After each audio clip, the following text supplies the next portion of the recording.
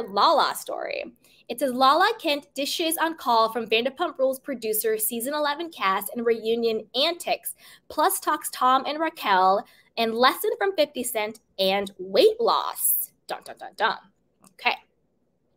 Lala Kent is looking ahead to the potential, but yet to be confirmed, 11th season of Vanderpump Rules. I think they'll confirm after the reunion. You know, sort of like how they do with the Housewives. But we'll keep going. During a podcast appearance last week, before admitting that she went too hard at the season 10 reunion, Lala shared her thoughts on the issues that led up to Tom Sandoval and Raquel Leviss' affair, shared what she's learned from 50 Cent, and addressed her weight loss after her messy split from Randall Emmett. When I lost a significant amount of weight after my relationship ended, I was so insecure because I was skin and bones, Lala revealed on the April 27th episode of the Sophia with an F podcast. And I'm still trying to get the weight back on. Although Lala has faced physical challenges due to her and Randall's breakup, which she claims was prompted by chronic cheating, her mom, Lisa Birmingham, has continued to be supportive. My mom always said, "You look amazing." Now when I have a conversation, she tells me, "Yes, I was worried because you couldn't consume food.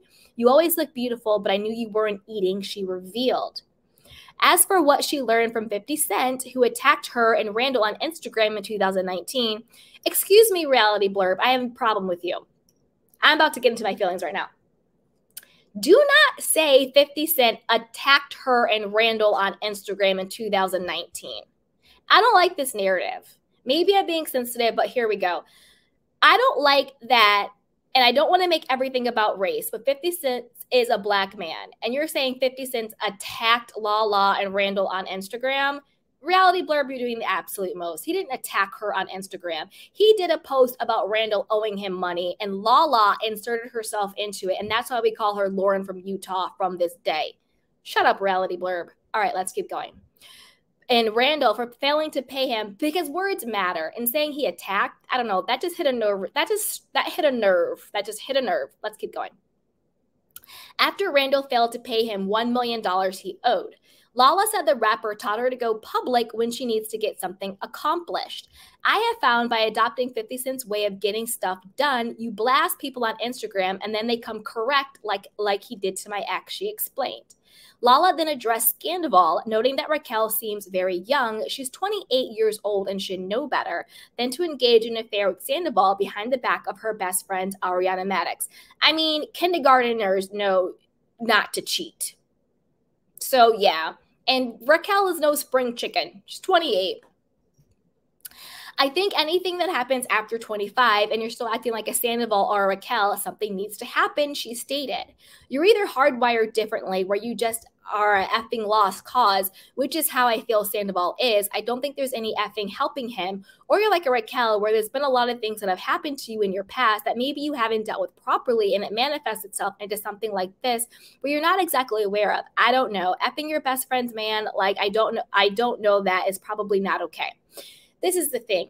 I think that Tom Sandoval and Raquel are beyond, quote, repair, because I think it's something about their own personality, disposition, like it's in them. I think it's different. Like, I don't think that whatever Tom Sandoval has, whether it's narcissism, whether it's egotism, whether it's borderline, whether I don't know, whatever the quote diagnosis is, maybe it's just evil. I don't know.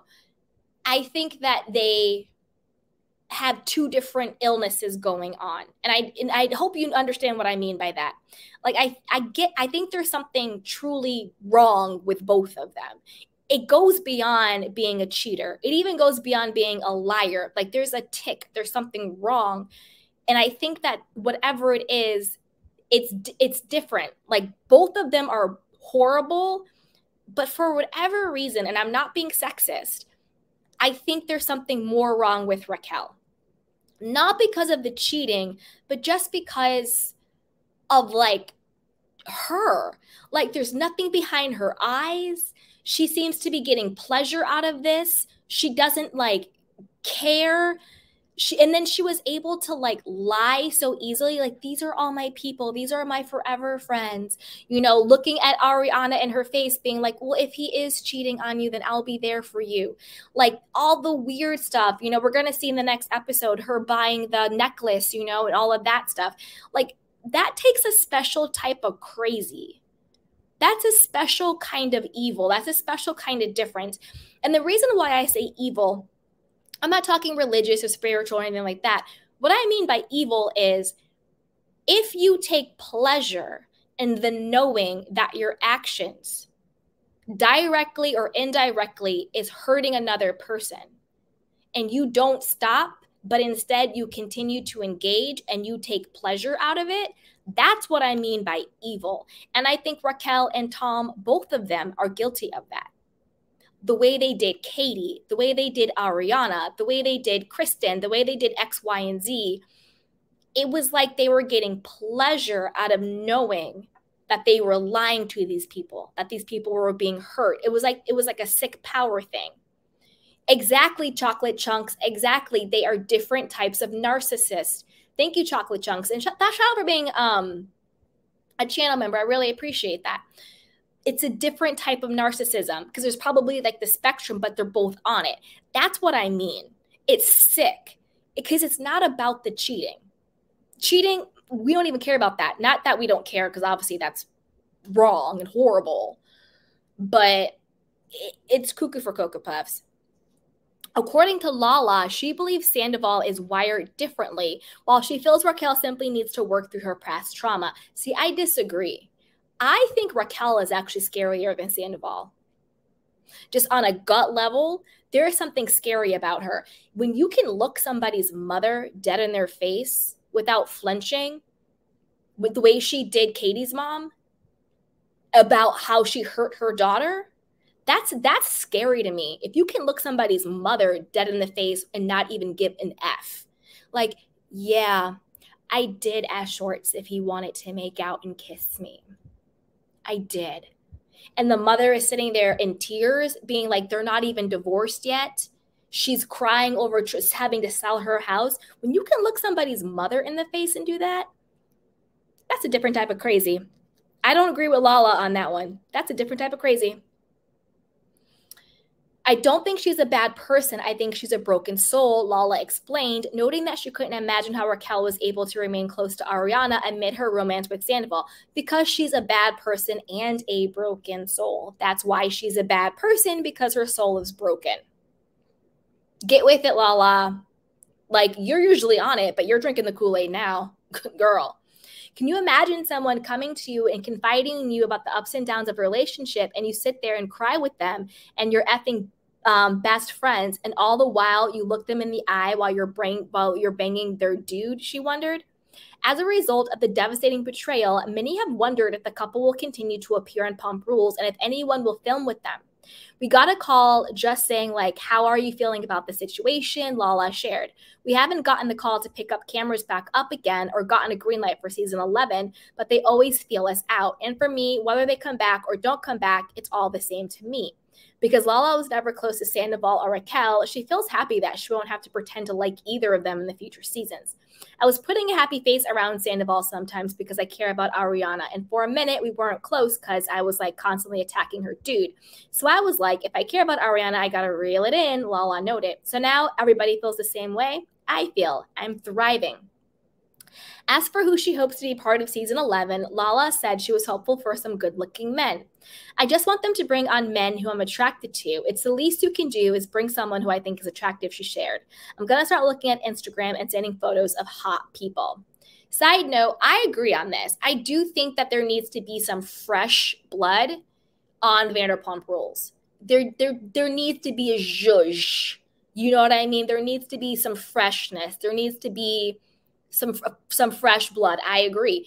I think that there needs to be, and I said this before, I think there needs to be fresh masculine energy and fresh female energy. And I don't mean like sexes or sexuality or anything like that.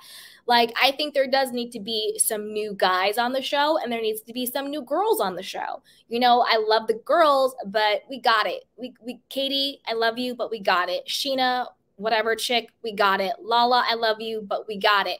You know, Schwartz and Sandy, I don't know what the hell that's going to look like. And then we just have James and then Peter every now and then. We need some new men.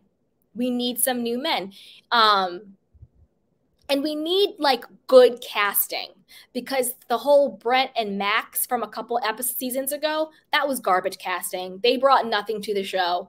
We also need like Jack's energy. Maybe not Jax himself until he takes accountability, then he can come back. But until then, he can stay on people's couch. But we need like a Jax energy guy. I'm not saying someone who's a douche or cheating. I don't mean all that stuff. But someone who like is the number one man of the group, that alpha energy, because the weasel, beta, yucky, pathetic Schwartz and Sandy that we got, that ain't it. That ain't it. And to be honest with you, had it not been for Scandoval, I don't think this season would have been it. This whole season just would have been about Raquel whining that she aged out of pageants, looking like SpongeBob SquarePants. That's what Lala calls her, not me. You know, it wouldn't have been it.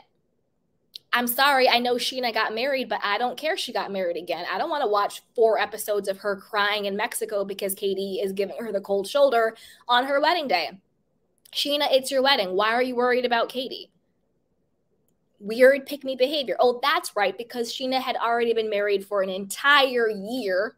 So this was just a party in Mexico.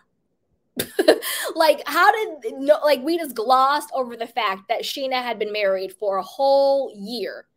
And this whole wedding was really just a big white party in Mexico. Everybody wear white, show up at the wedding and hang out. She'd been married for an entire year. It's like the inverse of a Robin Dixon. It's ridiculous. Like the fakeness of it all, You're making such a big deal about your wedding and you've already been married because your husband needed a green card to stay in America. And he got you pregnant and he got knocked up. So you married him so he can get his green card so he could stay here and play daddy, boo-boo to your beautiful goober baby. And that's no shade to Sheena and Brock. I really like them. I hope they're happy. But girl, call a thing a thing. Okay, here we go. Looking back at season 10 reunion, Lala admitted she went the hardest out of anyone. When I roll up on a producer and I say, I think I went a little too hard, and instead of that producer who usually always tells me you did effing amazing, that was incredible, then they tell you, yeah, we were gonna try to reel you in a bit. That's like, you definitely maybe went a little too heavy on the paint, she reasoned. Even though I didn't like these people, I wasn't close to them, it didn't really directly affect me like it did Ariana or Sheena. These are 2 people who are constantly telling me you need to be real, you're a mistress. So for me, I was like, now I'm coming for you, she continued. Side note, I think that's a really good point to bring up. You know, again, with the evil and the diabolicalness of it all, is because Sandoval has always tried to act so self-righteous. Like he calls everybody out. Lala, you know, you're a mistress and you're a bimbo and you're this, that, and the third. And, you know, Stassi, you're horrible. And Jax is a cheater and Katie is so mean and blah, blah, blah, blah, blah. But yet, out of everybody, Jax included, Tom Sandoval has done the most grimiest, dirtiest, snake-like stuff ever on this show. Yet he acted like he was up here and everybody was down here. He was so self-righteous and so judgmental. So Lala, give it to them. Because I would feel the same way.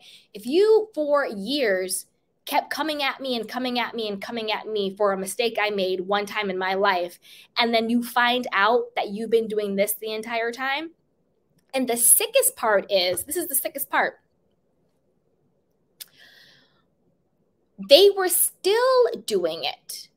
This entire season, again, it smells like Sandoval. When Raquel was at whatever pool party they were at right before Sheena's wedding, and they were all coming for Katie about her keeping her room in Mexico. And Raquel and Lala get into it at the party, and Raquel regurgitating Tom Sandoval words, you're a mistress, you're a bimbo, you're stupid, blah, blah, blah. But the entire time you're looking at Lala calling her a mistress, you were having sex with Tom Sandoval? and Ariana was right there the entire time. Like, that's the sickest part. They were still doing it. It's like you sat there, you called her a mistress, and then probably when they wrapped, you went and had sex with Tom Sandoval. It's crazy. It's crazy. And we know they were smashing then because of so many parts of the timelines, but specifically we know that they were smashing because that pool party happened after the whole Peter thing happened with Raquel and Peter. And then don't forget, Peter came out and told it on Kristen Doute's podcast that Tom Sandoval had texted him and it was like, yo, did you hook up with Raquel that night? And I'm like, the only reason why Tom would care if Raquel hooked up with Peter that night is if Tom had already started having sex with Raquel himself. And this happened episodes way before the fight does. And as we've seen, they were smashing for months, probably all the way back last year, Coachella. For months. So sick. So sick. All right, here we go. Because you literally have been saying that you're going to teach me what 2 + 2 is, teach me that 2 + 2 is 4. Trying to school me on life when this is the character trait you possessed and now acted on, and still knowing y'all were doing this, had an effing audacity to call me a mistress and tell me that I need to be real. I was pissed. That's another thing. They kept telling her, oh, you need to be real, you need to be real. And then the entire time, living a lie. And I'm also going to call Ariana out for this. Ariana was also living a lie. I don't think she was being, and Lala said this when she was asked who's the most different off camera. She said Tom and Ariana. I do think that both Tom and Ariana for a long time were playing a part on TV to protect their brand as a couple. But I don't think that she realized, but I don't think that she was broken up with Tom and lying. I think that she was just protecting the cracks. Do you know what I mean? All right, well, let's move on to our next story and put it down below. Let me know what you guys think. All right.